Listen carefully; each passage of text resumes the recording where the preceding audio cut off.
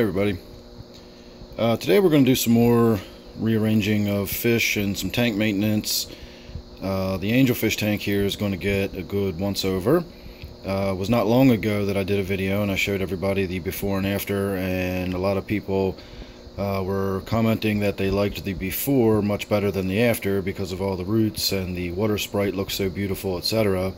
And I agree, I like it better that way too, but I told everybody, rest assured, it will not be long at all before the tank is full again. And here we are, it's been a couple of weeks and I'm ready to pull a bunch of water sprite out of the tank again because it's getting overflown.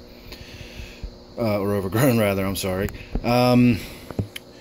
This tank is going to get changed out first because this tank is the one I actually want to work on. It's loaded with that green slime cyanobacteria, and I finally got some treatment for it. I'm going to put a little bit of time and effort into this tank, and I'm going to really do a good once over. So I don't see any point in treating a tank with more fish in it than needs to be if I'm going to be in there cleaning it and disturbing it. No need in stressing the fish out. So those two angelfish are now big enough, and I got some of the more aggressive angelfish out of the angelfish tank we were just looking at. So those two are going to go into that angelfish tank first.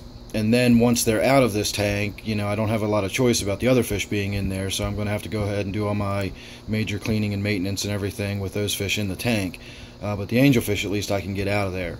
So before I take the angelfish out of there, since I'm going to need to do a big water change and cleaning on this tank in the very near future anyway, I may as well go ahead and do that now, get that out of the way, and then I can move them right into this tank and let them sort of settle in before I have to do any more major work to it.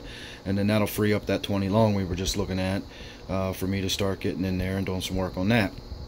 The other thing I want to do, and I'm probably going to tie that into this video, I'm going to make this a little bit of a before and after video for this angelfish tank here.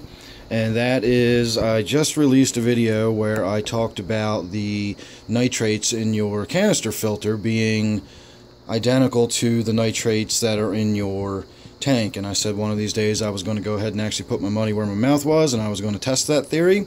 So today's the day we're going to do that. When I've got that filter apart, we're going to do a major cleaning, and we are going to take some samples directly from the canister. We're going to compare them from the tank. We're going to just do a little bit of experimenting with that a little later in this video. So we're going to find out whether or not I was blowing smoke or I knew what I was talking about, because I just said that. I've never tested the canister before. I'm just assuming, based on what I know about how total dissolved solids work, I'm just assuming that that is going to be the case. So this is going to actually be putting that to the test for the first time, and I'm going to do it on video. So if I'm wrong, we're all going to find out together. So sit tight, let me get started on this, and I'll pick you up here when we get to the filter part. Here we are a little further along. I have actually so far done a gravel vac. So I've collected this filthy water. I've already taken a water sample from that in a vial, and when I took it I made sure I swirled the water around. You can see it's still actually swirling in there, but I made sure it was all stirred up, so I actually have physical detritus in my test vial to ensure that we got the filthiest, dirtiest bottom water we could get. And that was all vacked right up out of that corner underneath of where it gets collected in underneath that plant.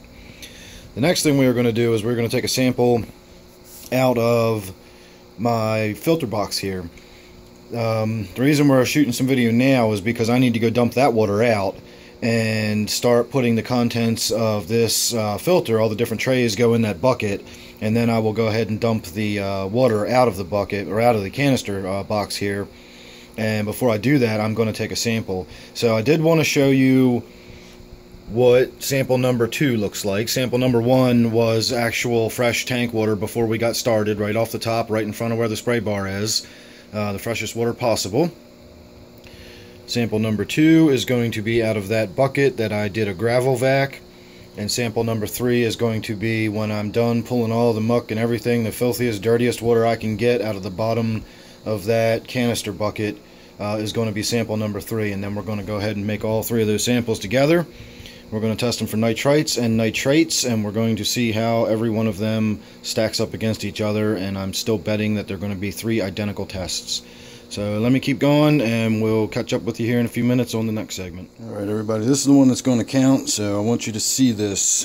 That is the filter media. The rest of what the other trays I have in there are basically nothing more than Bio-Filtration. So that's the physical filter, and that is the water we are going to be sampling from. So there's your sample. Now if you're not satisfied that that was a sample from your filter, I don't know what would satisfy you. Actually, I need to top that completely off because I'm going to use some of that water in a different kind of test. So there you go. Now let's go start testing all 3 samples. Remember, this is number 3. Number 2 was out of the bucket that was drained from the gravel vac, and then the first sample was the fresh aquarium water. So let's go get started and we'll see how this turns out.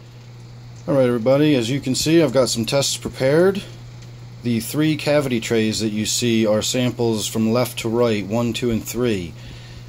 We start with the C-Chem test by testing for nitrites. You add 1 drop of the liquid that's in this little black dropper here, and you wait a few minutes, and that color will give you your nitrite. And then you add a little scoop of this powder here, and that will give you your nitrate. So I've just checked for nitrites, and as you can see, there's no discernible amount, there's no discernible difference from one tray to the next.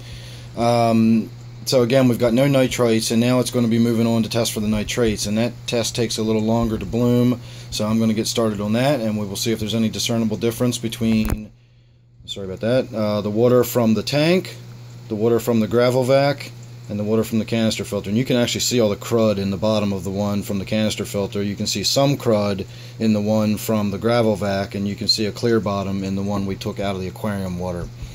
So sit tight for one more moment, let me get started on this, and I'll be right back. Alright, now that we've had a few minutes to let that color bloom, we can see that there is absolutely no color difference whatsoever on the nitrates either. The vial, again, to the left is the vial from the surface of the tank, and you can see it's very clear, there's nothing floating in it.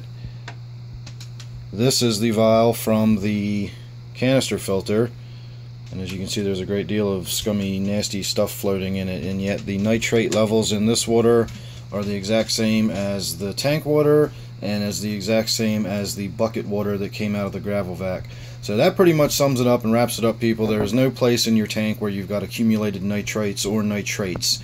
It just doesn't work that way, as I suspected all along.